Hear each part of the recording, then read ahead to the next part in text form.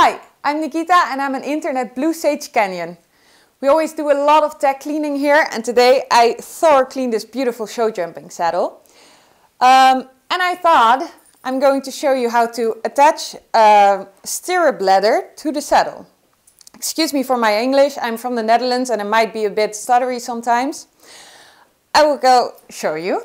Start with the buckle facing up and the center catch to the front away from the saddle. So not like this, but like this. Now, put the stirrup on, taking care to face it in the correct direction. Some have a specific front, so make sure you have the good one. Then we put it in the correct hole, the one that you're riding with. For me that is number 8. There we go. And then make sure to make a little loop.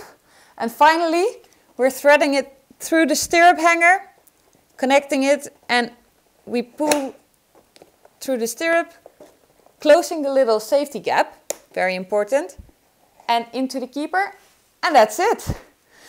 If you are interested in other videos about the basics of horsemanship and stable management, subscribe. If you are interested in being an intern here, because it's awesome, let us know. And if you have any other questions or comments, please write them down here below and I'll be sure to answer. Hope to see you here again at Blue Sage Canyon.